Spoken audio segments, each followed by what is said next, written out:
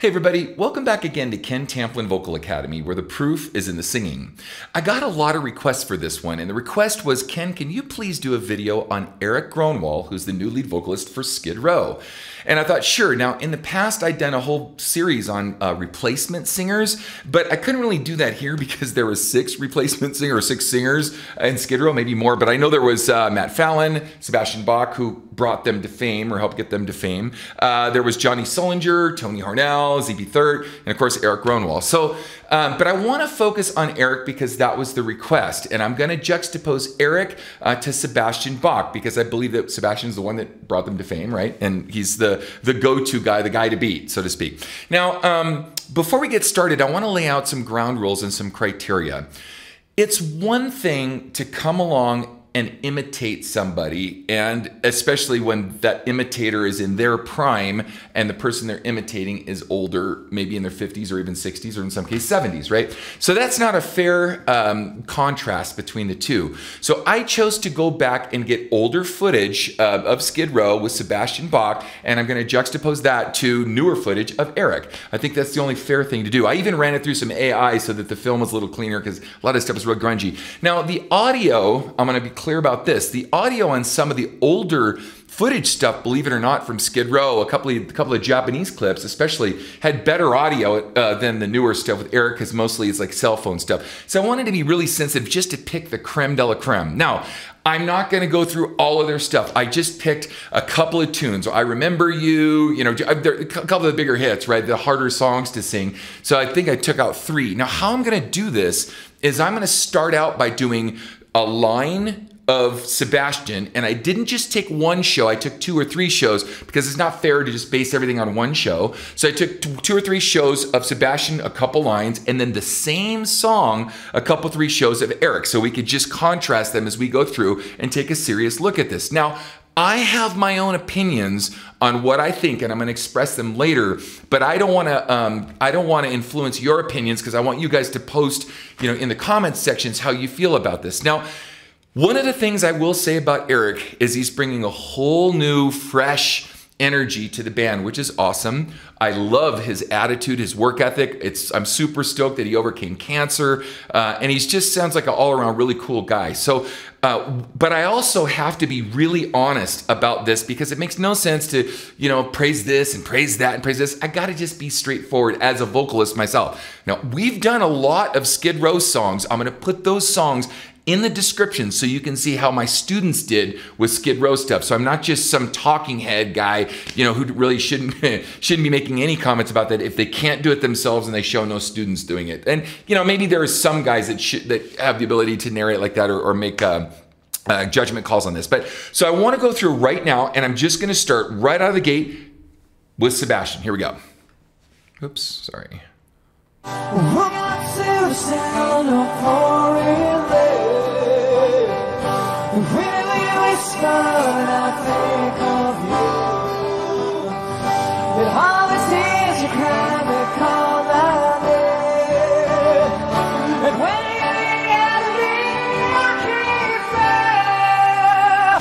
Next clip.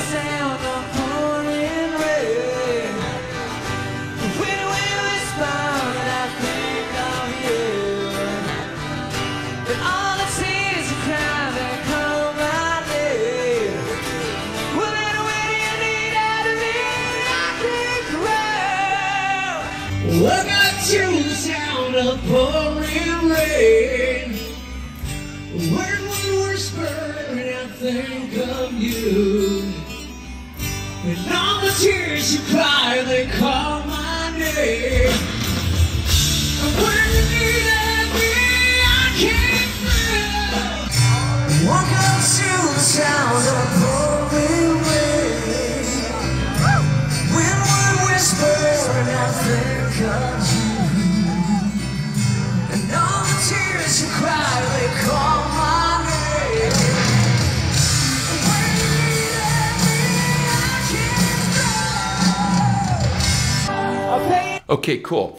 Now, pretty consistent, right? I mean, you know, Erik is doing an awesome job just covering and nailing Sebastian's parts, and there's nothing really there to kind of write home about him. It's just good stuff. Now, I'm gonna be really careful but blunt about the way I say some things.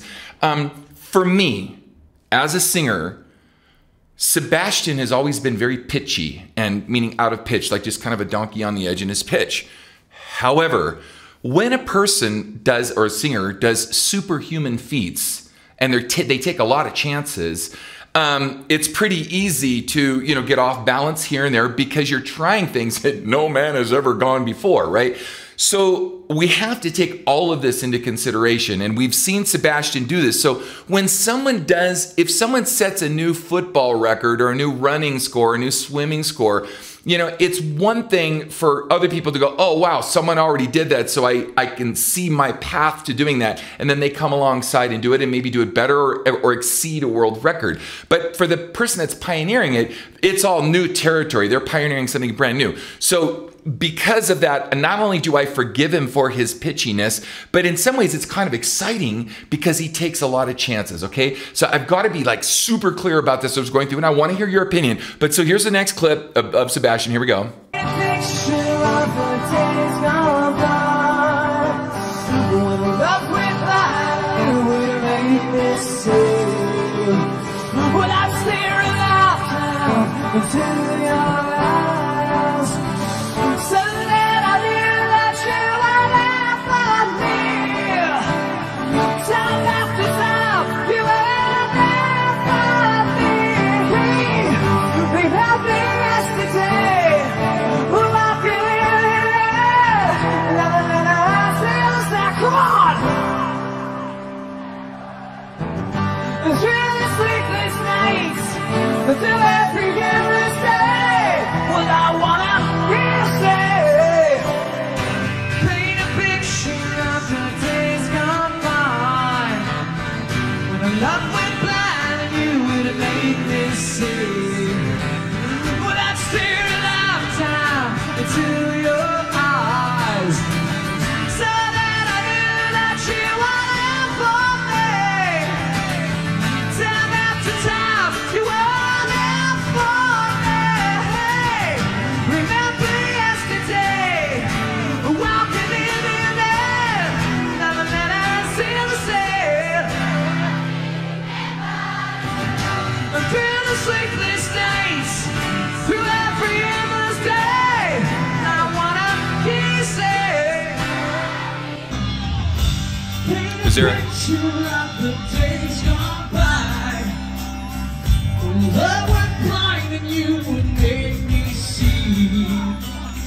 I see a lifetime into your eyes, so that I knew that you were there for me. Time after time, you were there for me. Remember yesterday, walking in your head, I'll never see the same. I really love you. Through the sleepless nights, through every endless day, I wanna hear you say.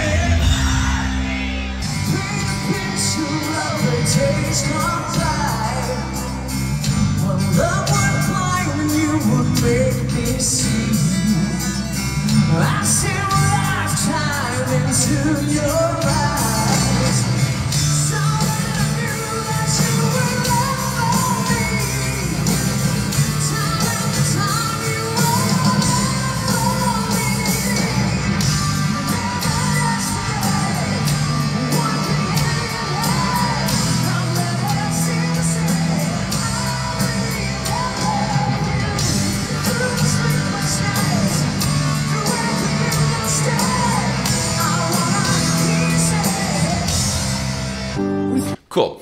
All right. And I know I'm giving long clips, but I think we really need that so I don't pull things out of context, and we can really see the flow of each one of these performances. They're all really consistent. And if anything, at least up to now, in my personal opinion, I think Erik's pitch is a little better.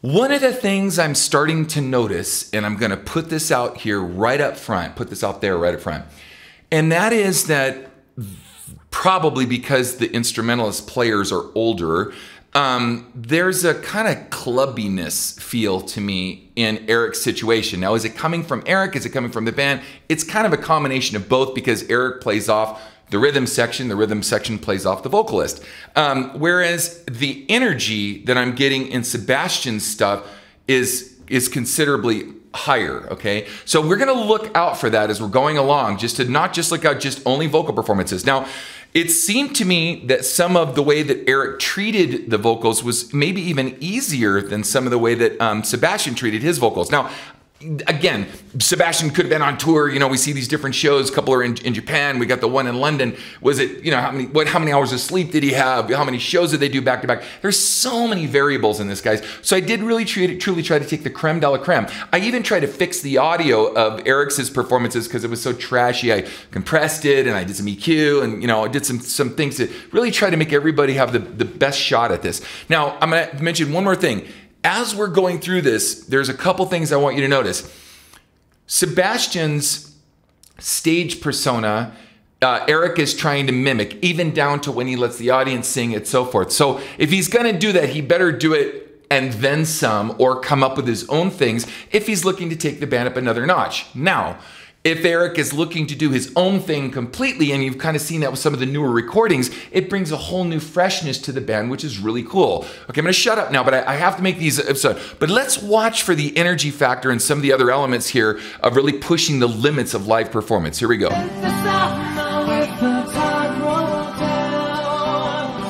Wish every after would be like this. You said I love you, babe, without a sound. Well, I said I give to my life and just one kiss. Rather for your smile and dying for your kiss. Remember yesterday, we're walking in and the lights is there. And through the sleepless nights, through every endless day, well, I wanna hear you say, you always said I'd share all our time, but that's the price we paid. And through it all, we kept the promise that we made. Will I see you never be lonely?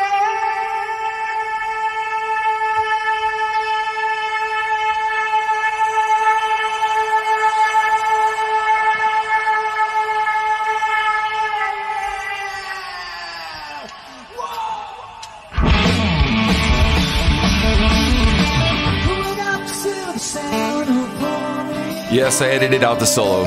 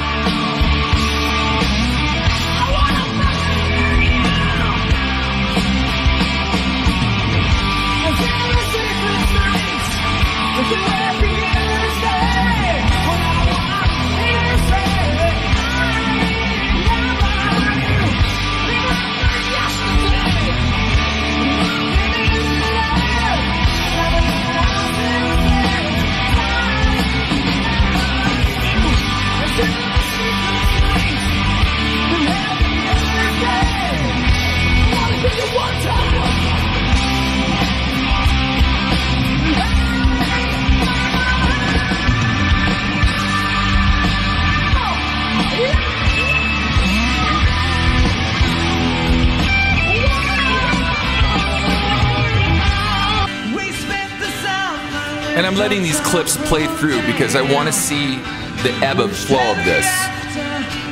Continuity. You said I love you, babe, without a sound. Well, I said I'd give for my life but just one kiss. Live for your smile and die for your kiss.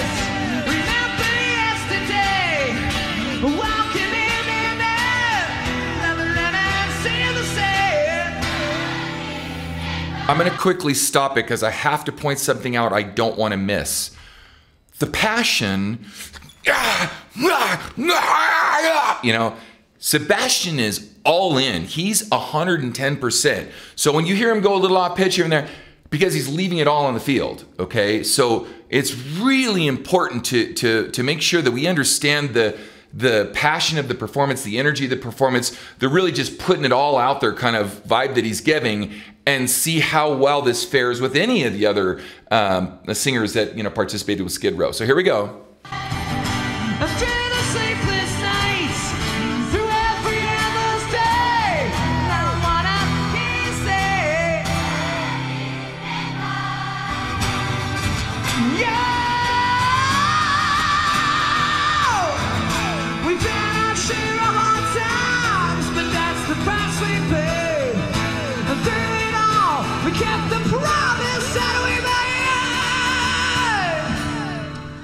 Well, I'd swear you'll never be lonely.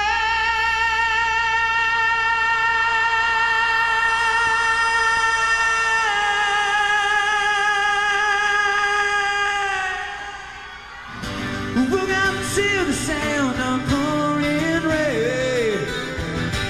Watch the wacky tree on you, but nothing else could ever take you away.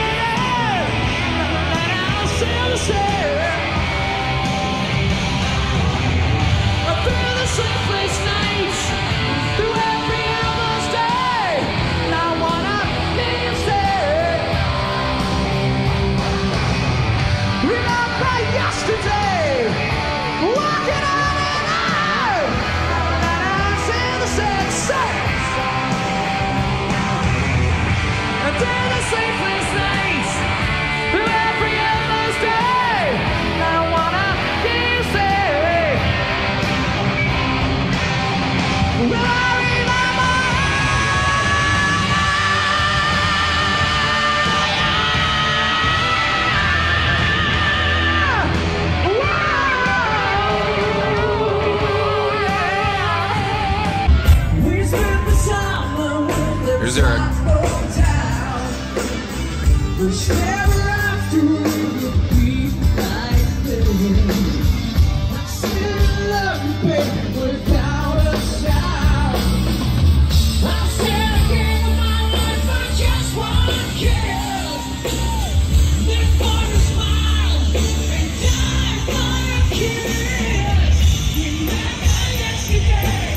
Okay, I'm going to let it play again for a second, but I have to give some kudos to Erik on some of the way he handles stuff. So he's stepping in to fill in some extremely difficult shoes. Other men have come in and tried and failed, or not failed, I'm sorry, only lasted so long, I should say. I shouldn't say failed. And he has his own swag to him. He doesn't have the same Animal kind of vibe. He's got a really laid back, sweet vibe in a cool way. And I don't mean that to feminize it. I'm just saying that's what it is. And so his approach is more gentle, you know, to it. But he has energy and everything else, but it's just, he has a different approach. So we got to kind of let people's personalities shine for what they do. So I wanted to contribute that to my comments as I went along here. But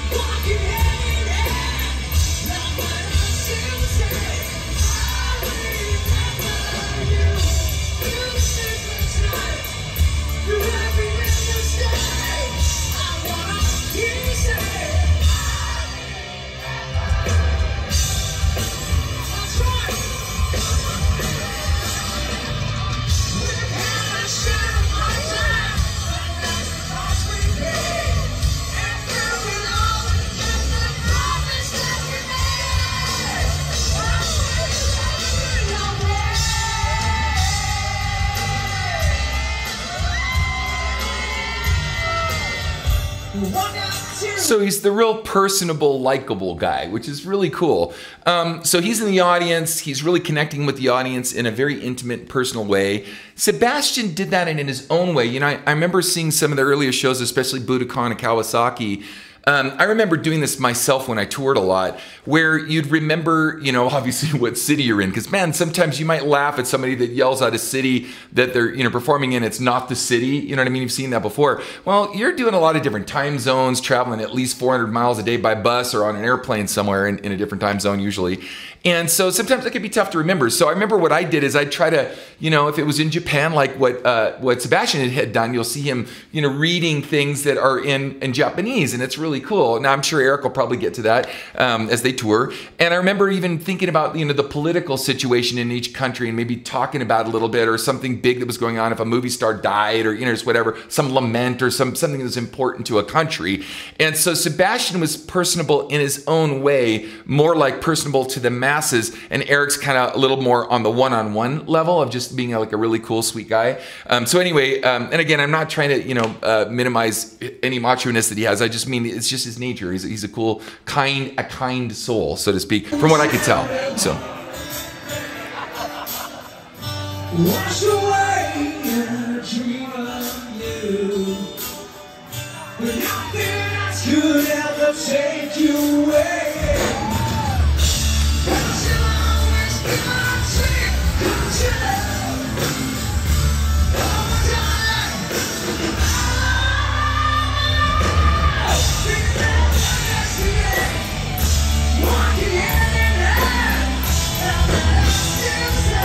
Now, I'm going to say it, and I'm sorry. And I think Erik is cool. He kind of reminds me a little bit of Erik Martin, some of the way he sings certain things.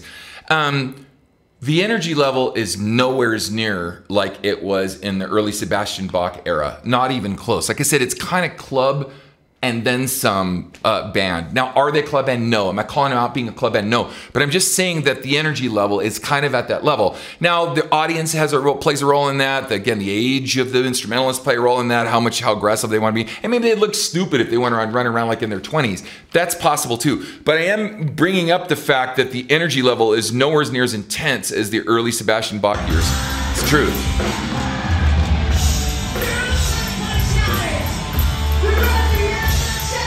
But he's singing great.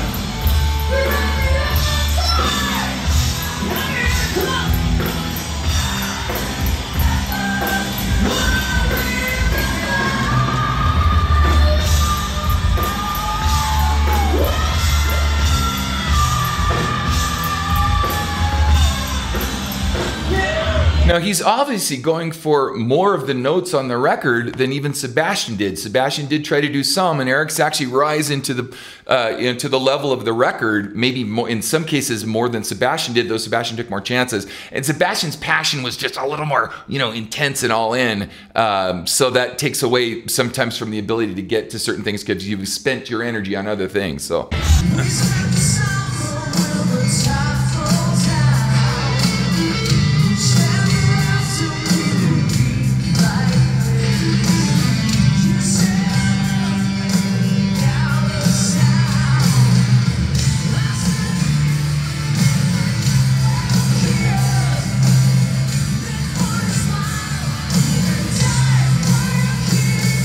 Best audio I could get, guys. Sorry.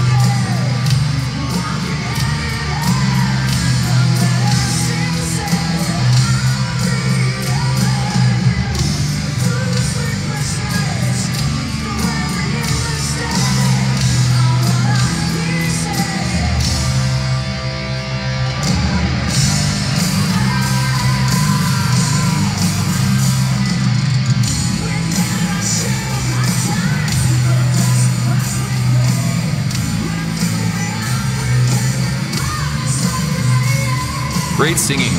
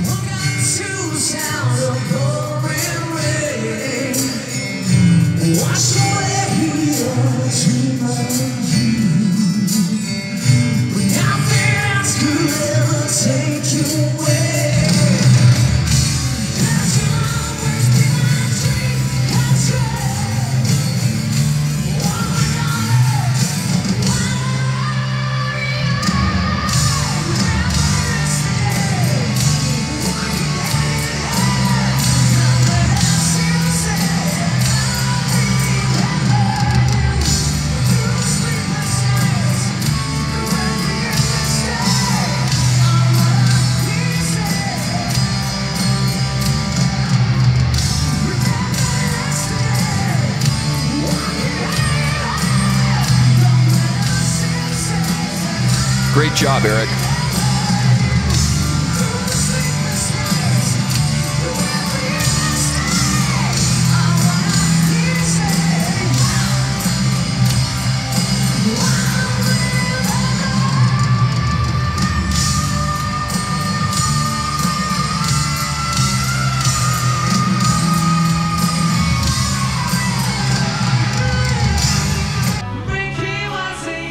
Okay, now I wish we got a good recording of this, because whoever that soundman is, you could tell he's a great soundman. You can hear all the drums crystal clear. The cymbals are nice and up front. It's just booming, slamming big drums. The guitars are great. The vocals place well. He traced off some echoes here and there when he needed to. It's a shame we don't have like even a board recording of this mixed with some of the live room stuff, because that soundman's great. I'm not even sure who he is, but he does a good job. I hope they keep him.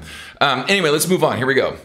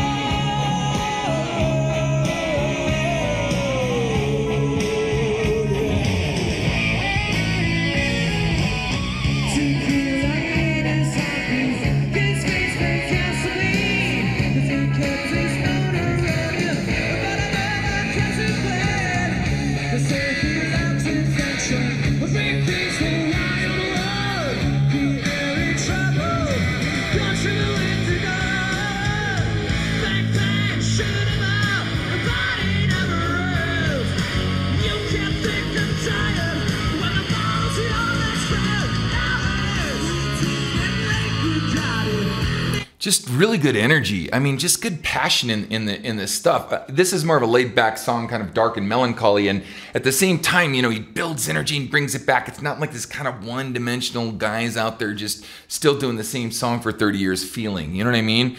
It's different. It's fresh and different here. You know, young energy.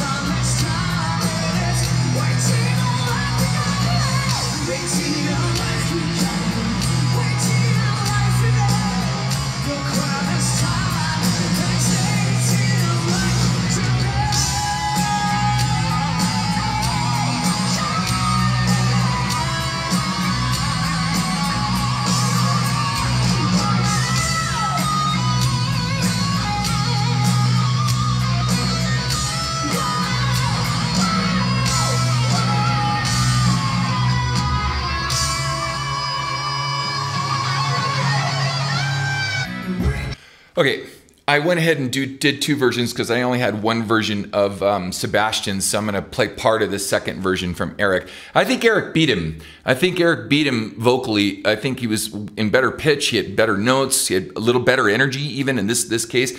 Really makes me wonder because Erik's kind of bringing this whole new fresh thing to the band. Other than kind of the drummer, the drummer's throwing down. The drummers were all in.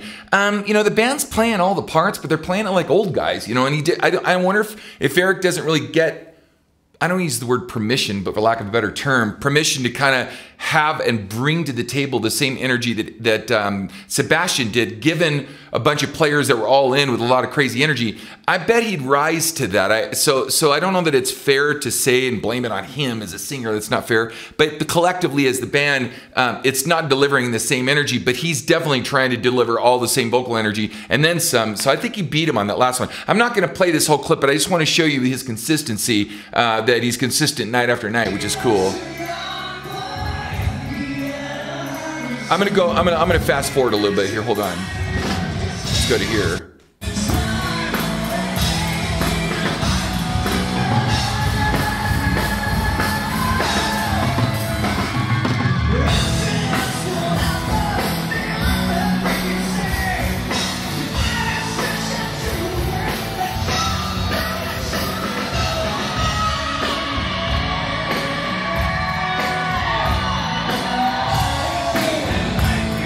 Almost had some Graham Bonnet. Yeah!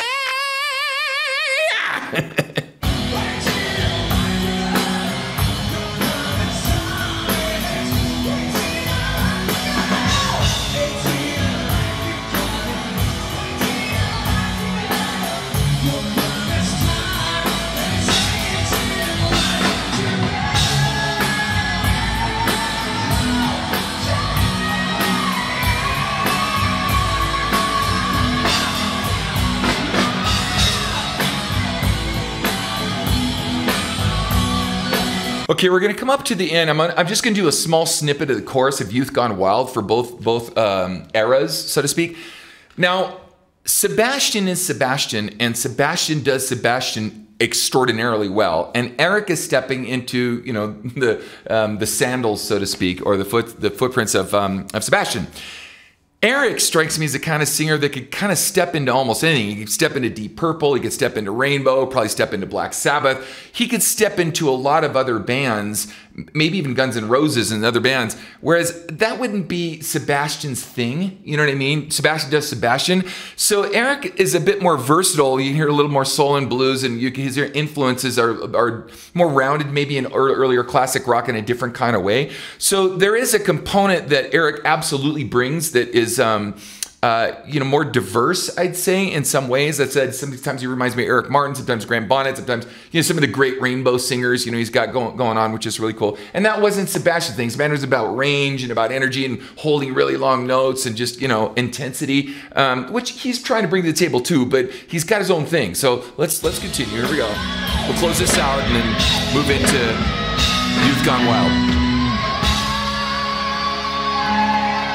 The Youth Gone Wild!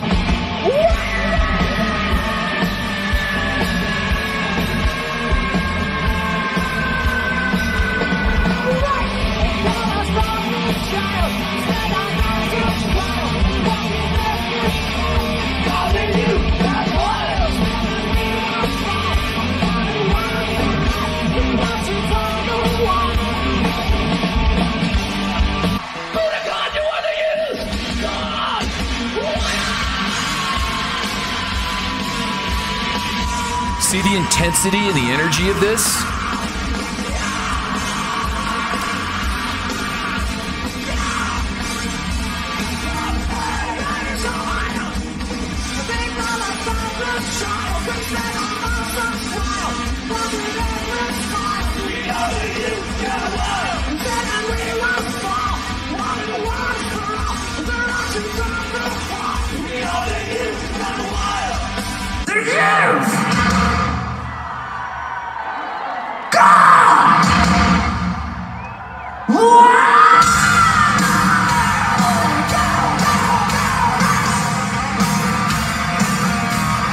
Clubby.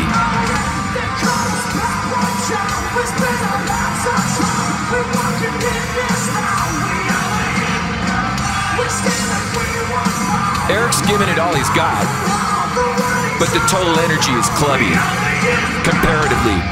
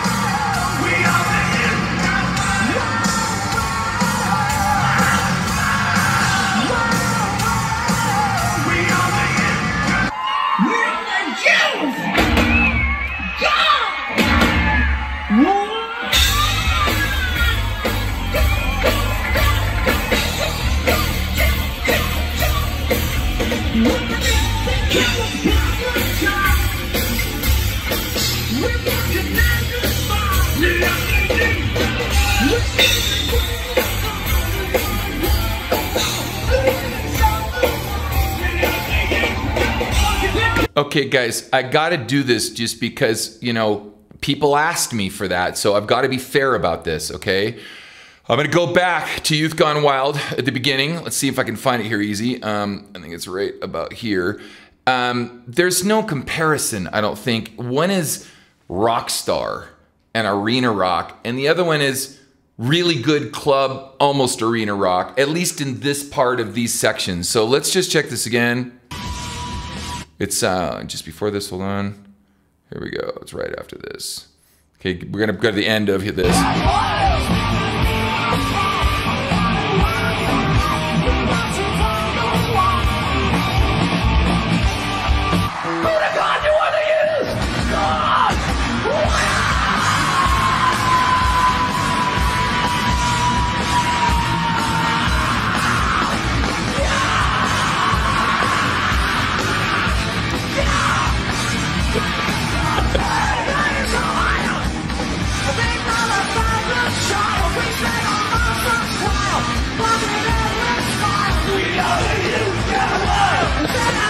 I have to. That's what it makes me feel like.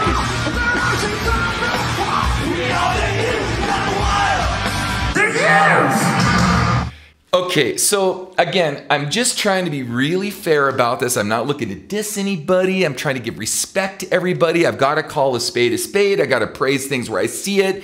You guys tell me what you think. This was kind of a longer video. I spent a lot of time on this for you guys putting this together because I feel like it deserved that. I tried to shut up so we could just really let this play out, so we could really take a look at, you know, how we could contrast the two together and see what's real and what isn't, and what remembers something to be great, or, you know, whatever.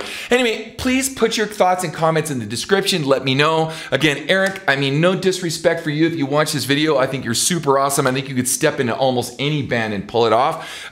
Sebastian, obviously, you ruled planet Earth for a very long time, and you had the whole world singing your songs, your band's songs, and you set a bar so high that almost no one has been able to come up to that level. Or maybe haven't, you know, I don't know. But anyway, so you guys tell me what you think. Again, we've done versions of Skid Row songs. I'm going to put those in the description. Click on and see how we did. Good job to everybody. But again, this is a tough shoe to fill. And definitely stick around for my next video.